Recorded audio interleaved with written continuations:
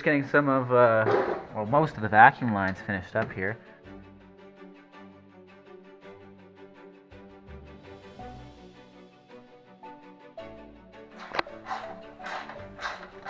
Working along here. Nice motor mounts going on.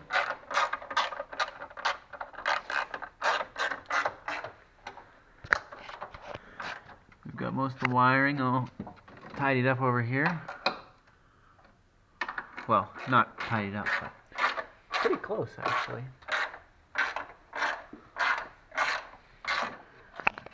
Hooking up the alternator cable here, and we're going to be running a rewire, which basically this just goes from the positive post of the alternator to the positive post of the fuse panel and allows it to put out some more amperage.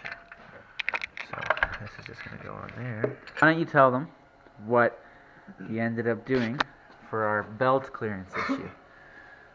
Okay, yeah, so I actually had to order this part on ZZP. It was called belt wrap kit. Essentially it's just like a pulley that attaches to the supercharger itself, and what it does is, well, what it's doing, the main purpose is to make sure the belt doesn't slip off, but right now what it's doing for me is it's giving me clearance underneath my coil packs, because before I had this on there, the belt would just go down and it would rub on the coil packs there. So we were actually thinking about relocating the coil packs, but we ended up just using this, and it gives us clearance underneath, and the belt fits, so we didn't even have to get a different size belt.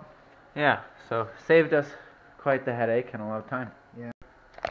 So we've got things kind of cleaned up here, and we're just going to see if we have any fitment issues with the hood. So, let's close her down.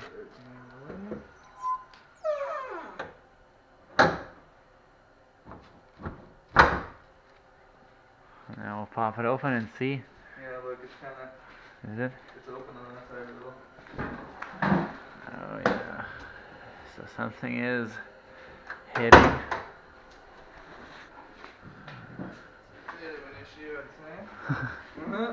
It's probably just that one thing. This thing. Oh yeah. That's what I would say.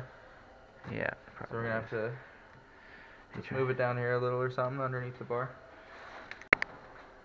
So we've eliminated the problem. We've shoved it way down there. And now we should be able to close the hood.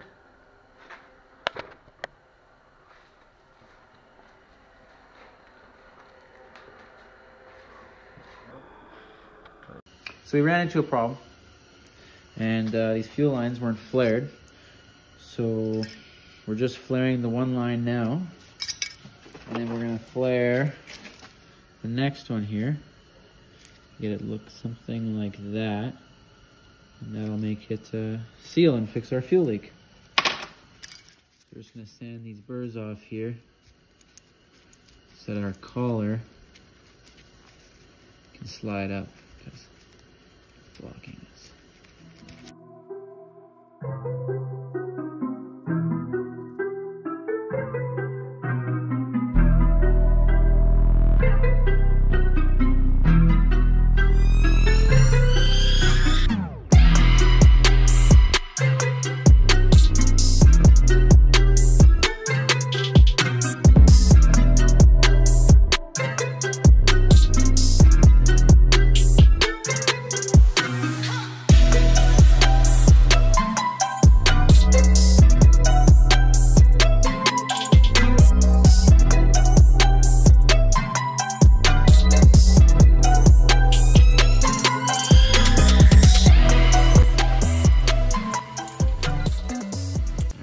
This pops onto here.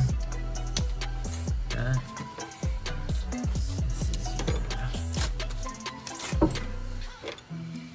is your safety clip.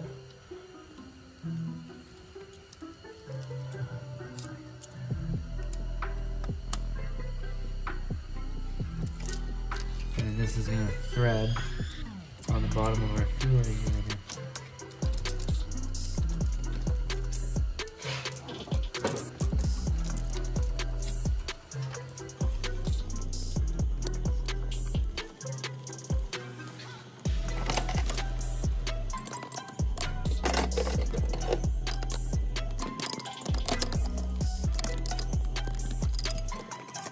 So we're gonna do a key on here. We got our fuel lines on, and we're gonna see leaks. Leave the key on again, Zach. It's on right now. So yeah, this just gets the fuel going, fuel system pumping. Looking pretty dry under there. All of our, everything looks pretty good. And that humming you hear is the coolant pump. It's pretty loud, actually. And yeah, injectors look nice and sealed. Nothing's leaking. It's pretty sweet. The coolant pump's just humming away. My fluid level's good. Sweet.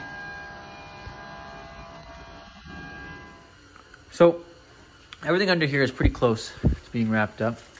We do have a few minor things to get done, I guess. We got to make a line for the brake booster from here to this. We got to go get some antifreeze for it. We got to change the oil, and then we also want to, or I guess Mr. Zach wants to paint the front bumper, repaint it. It's looking pretty crusty. So we're gonna shine it up. And then from there, we're gonna get someone to come put a base tune on it, right? Yeah, so I'll have the guy come over. Actually gonna go through Player 3 Performance. He's gonna come over, do a base tune on the car, so plug in his computer, whatever, make it so we can actually start the vehicle. And then a couple days after, we're gonna bring it to a dyno and get it properly tuned, and then we're gonna see what kind of numbers she makes. So it'll be exciting. Pray she holds.